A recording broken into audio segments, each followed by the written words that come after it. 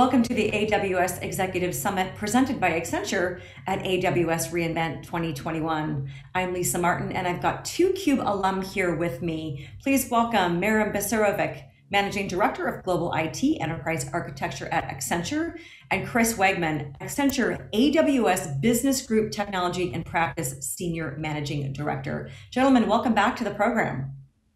Thank you, Lisa. Great to be back. Thanks, Lisa. Great to be here. It is nice to be back in a way, right? Here we are at this hybrid event, but I want to talk about what Accenture is doing with AWS serving its clients, and then we're going to get into your own internal use case, drinking your own champagne. Chris, let's go ahead and start with you. Talk to us about what Accenture is doing with AWS to serve its clients. Yeah, Lisa, it's exciting, as you said, to be back in this hybrid event, and for me, this will be my 10th reInvent, and for Accenture, we're in year 14 of our partnership with AWS and actually year 6 of our partnership called the Accenture AWS Business Group. And the focus over the last year has been helping our clients come out of the pandemic stronger than where they started, right? And a lot of that has been around focusing our customers getting past cloud migration, past cloud modernization, and getting further into what we now call the cloud continuum, starting to truly leverage all the AWS assets and capabilities and services to truly speed their transformation. A lot of our customers are needing to transform even faster today than they were before the pandemic. And we're focused on helping those customers do that with AWS services. So Merim, let's bring you into the conversation now. Accenture's internal IT organization has been leveraging AWS and public cloud for a while. Talk to me about that. You completed the journey a couple of years ago, 95% in the cloud. Talk to me about what you're doing there.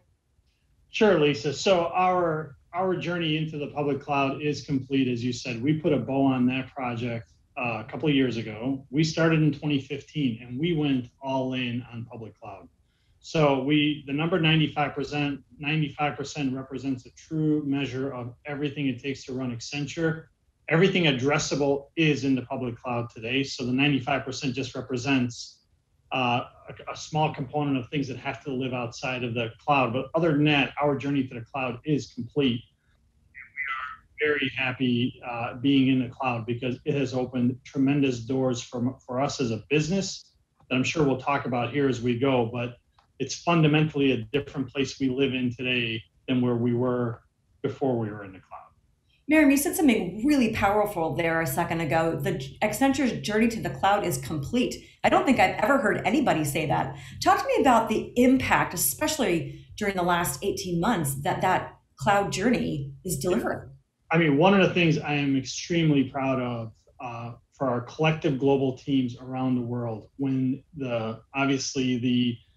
when COVID hit and the pandemic engulfed the world, the only difference for us was that people just did not come into an office to work. Our capabilities in the cloud, our capabilities of having everything in the cloud really made it that much easier for our people to go to work. We weren't fighting over resources around infrastructure. People could just work from home directly. So I'm extremely proud of the collective global team that made all of that happen as part of that execution of all those things. So it was really a very proud moment, I would say, for all of us running IT.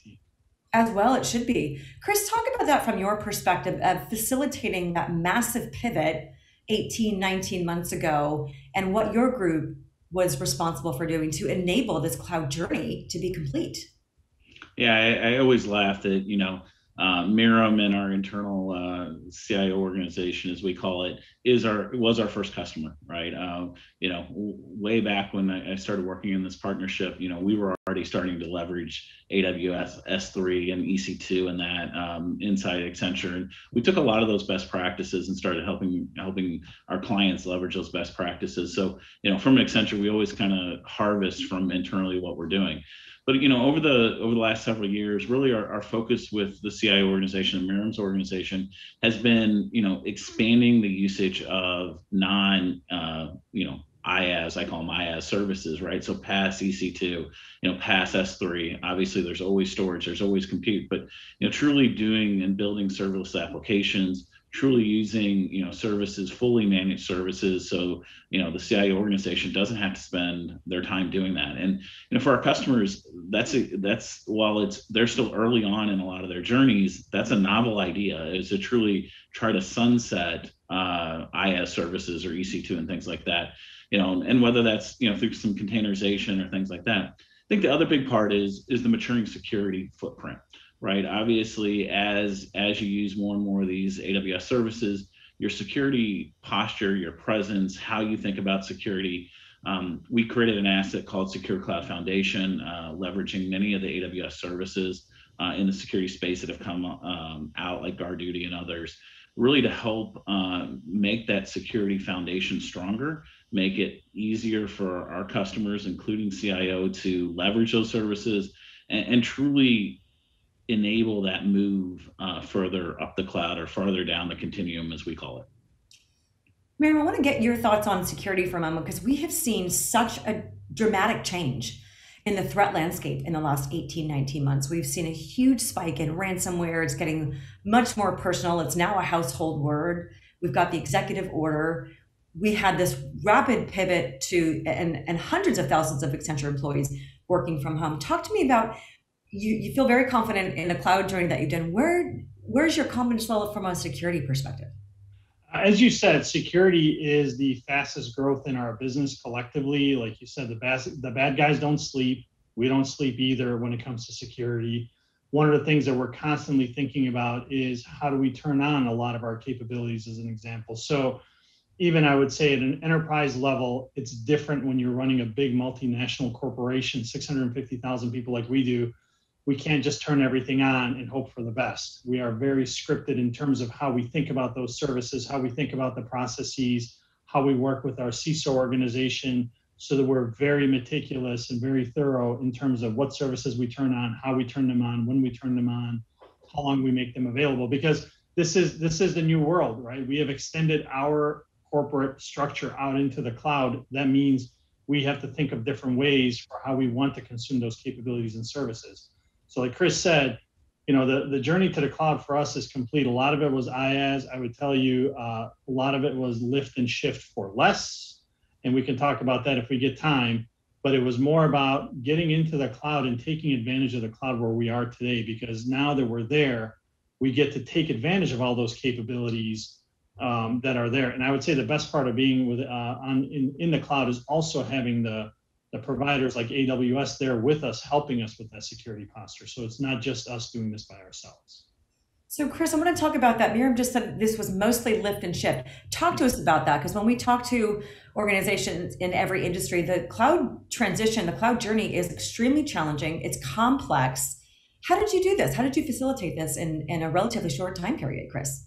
Yeah, and you're right. Every one of these conversations I have with my clients, there's a huge debate whether to lift and shift or modernize or build new, build cloud native, right? So, in Accenture's situation, very early on, it was identified that we could do a large savings by doing a lift and shift migration, right?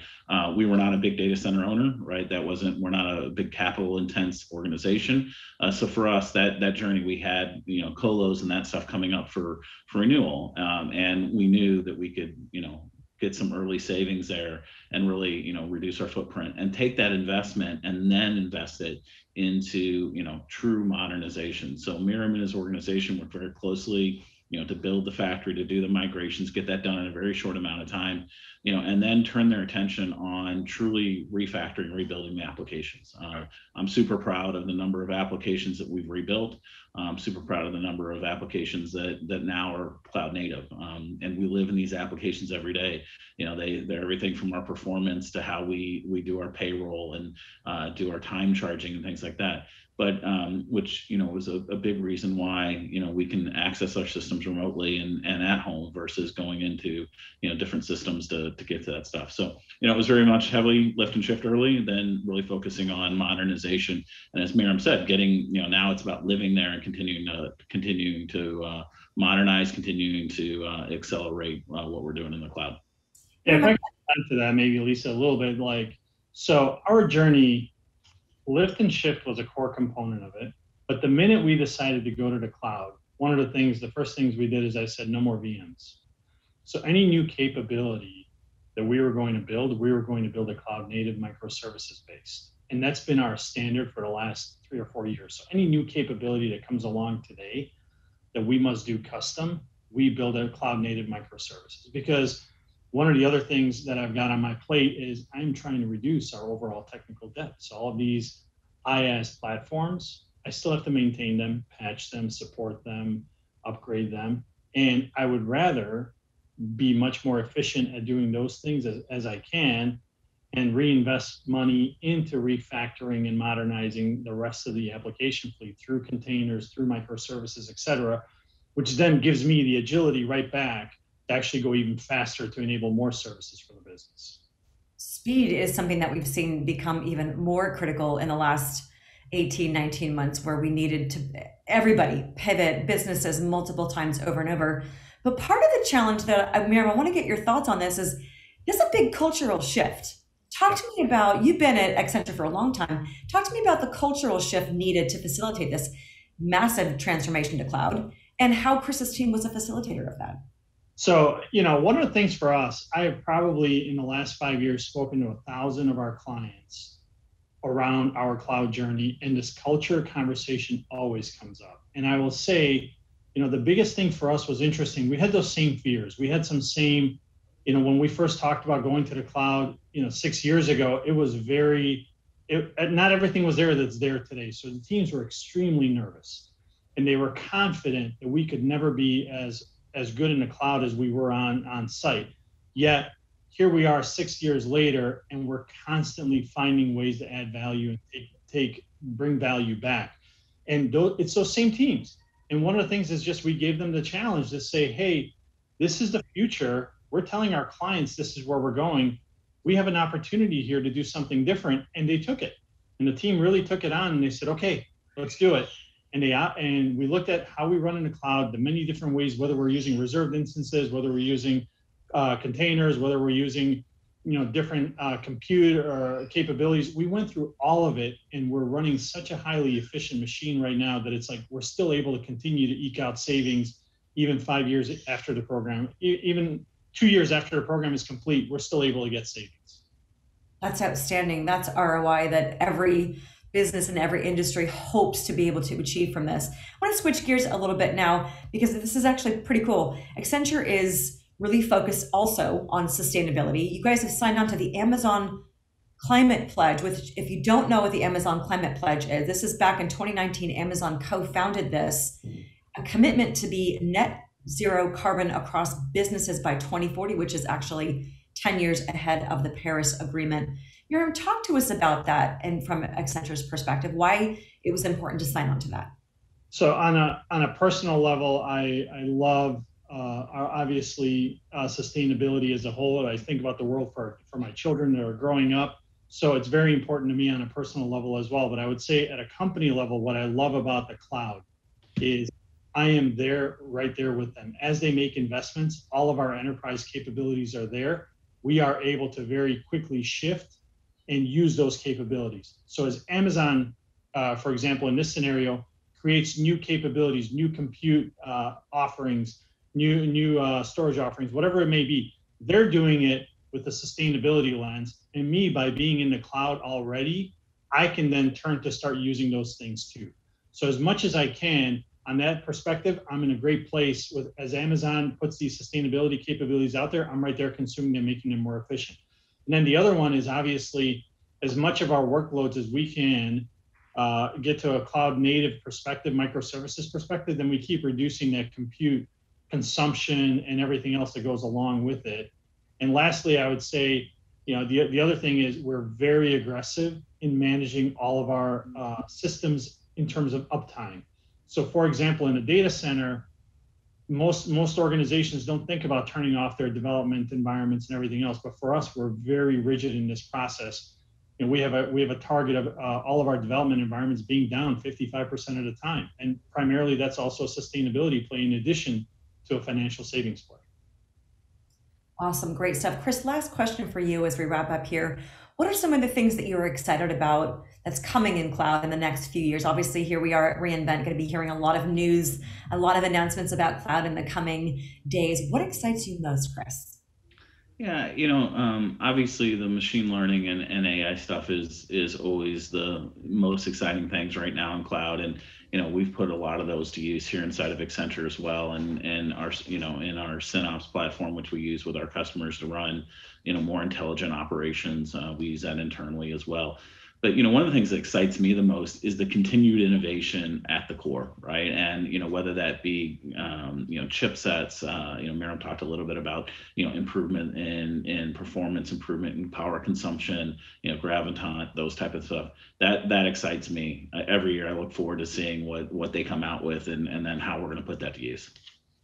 Well, I look forward to talking to you guys next year. You've done such a tremendous job. You should be proud of the massive transformation that you've done. I imagine would be a great case study. If it's not already written up, it should be. It's really impressive. Merim and Chris, thank you for joining me at the summit, talking to me about what's going on with Accenture and AWS and some of the things that you are looking forward to. We appreciate your insights and your time.